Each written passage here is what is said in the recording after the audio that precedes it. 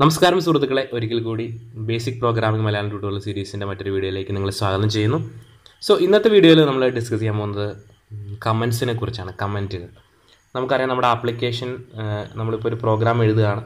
ഈ പ്രോഗ്രാം എഴുതുമ്പം നമ്മളിപ്പം വെറും 2 ലൈനുള്ള അല്ലെങ്കിൽ വെറും 5-6 ലൈനുള്ള ഒരു ചെറിയ പ്രോഗ്രാമാണ് എഴുതിയിരിക്കുന്നത്. നമ്മൾ പിന്നെ വലിയ പ്രോഗ്രാമുകൾ എഴുതുന്ന സമയത്ത് നമുക്ക് 100 കണക്കിന് ലൈനുള്ള ഒരുപാട് ലൈനുകളുള്ള വലിയ പ്രോഗ്രാംസ് എഴുതേണ്ടതായിട്ട് വരും. അങ്ങനെ പ്രോഗ്രാം എഴുതുമ്പം നമ്മൾ എഴുതിയിരിക്കുന്ന കോഡ് എന്തിനാണ്, അതുകൊണ്ട് എന്താണ് ഉദ്ദേശിച്ചത് എന്നൊക്കെ നമ്മൾ ചിലപ്പോൾ മറന്നു പോകും. പിന്നീട് നമ്മൾ ഈ കോഡ് വായിച്ചു നോക്കുമ്പോൾ നമുക്ക് മനസ്സിലാവില്ല ഇതൊക്കെ എന്തിനു വേണ്ടി ചെയ്തതാണെന്നുള്ളത് നമുക്ക് മനസ്സിലാവില്ല. അതിന് വേണ്ടിയിട്ട് അതിൻ്റെ ഒപ്പം ഒരു കുഞ്ഞിക്കുറിപ്പ് എഴുതി വയ്ക്കാം. അതായത് ഞാനിത് ഇന്ന പർപ്പസിന് വേണ്ടിയാണ് ചെയ്തതെന്ന് വേണമെങ്കിൽ നമുക്ക് ചെറിയൊരു കുറിപ്പ് എഴുതി വയ്ക്കാനായിട്ട് പറ്റും. അതായത് കമൻറ്റ് എഴുതി വയ്ക്കാം. ഈ കമൻറ്റ് വായിക്കുമ്പോൾ നമുക്ക് മനസ്സിലാവും ഇത് ഇന്ന കാര്യത്തിന് വേണ്ടി ഞാൻ എഴുതി വെച്ചതാണ്. സോ അത് എല്ലാ ലാംഗ്വേജിലും ഇങ്ങനെ കമൻറ്റിൻ്റെ ഒരു ഓപ്ഷൻ ഉണ്ടാകും. നമുക്ക് കമൻറ്റ് ആഡ് ചെയ്യാനായിട്ട് ഇപ്പോൾ ഉദാഹരണത്തിന് ഞാൻ പറയുകയാണ്, ഈ ലൈൻ കൊണ്ട് ഞാൻ ഉദ്ദേശിച്ചത് എന്താണെന്ന് എനിക്ക് മുകളിൽ പറയാം. അതിന് 2 സ്ലാഷ് ഇടുക. ഒരോപ്ഷനാണത്. 2 സ്ലാഷ് ഇട്ട് പറയുകയാണ് പ്രിൻ്റ് ഫേമസ് ഡയലോഗ്.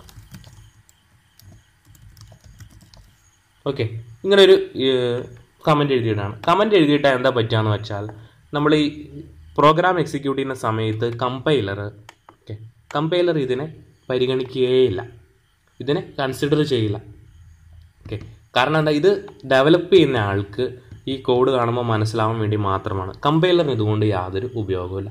അതുകൊണ്ട് ഒരു കമൻറ്റ് കണ്ടു കഴിഞ്ഞാൽ, ഇപ്പോൾ ഇത് കമൻറ്റ് ഇട്ടു, നമ്മളിത് കമ്പൈൽ ചെയ്ത് റൺ ചെയ്ത് കഴിഞ്ഞാൽ നേരത്തെ കിട്ടിയ അതേ റിസൾട്ട് തന്നെയാണ് നമുക്ക് കിട്ടുക. ഒരു എക്സ്ട്രാ കാര്യം ഇവിടെ വന്നിട്ടില്ല. കാരണം കമൻറ്റ് കൊണ്ട് നമുക്ക് അങ്ങനെ എക്സ്ട്രാ ഒന്നും വരുന്നില്ല.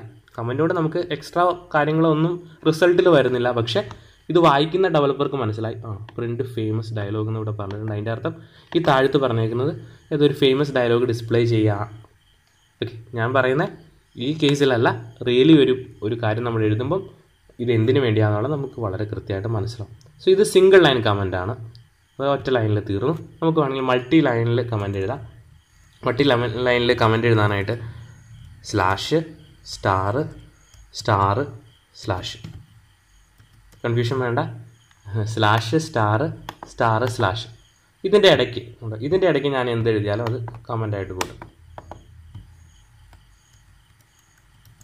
ഇതിൻ്റെ ഇത് പറയണം, ദിസ് ഈസ് എ കമൻറ്റ്. ഇത് മൾട്ടി ലൈനാണ്. അതായത് എനിക്ക് എൻ്റർ അടിച്ച് എത്ര കമൻറ്റ് വേണമെങ്കിലും എഴുതാം. This is another comment, some another comment.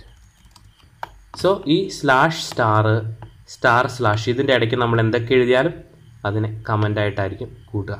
So ഇതാണ് കമൻറ്റിൻ്റെ ഐഡിയ എന്ന് പറയുന്നത്. സോ അടുത്ത വീഡിയോയിൽ നമുക്ക് വീണ്ടും കണ്ടുമുട്ടാം. ബൈ.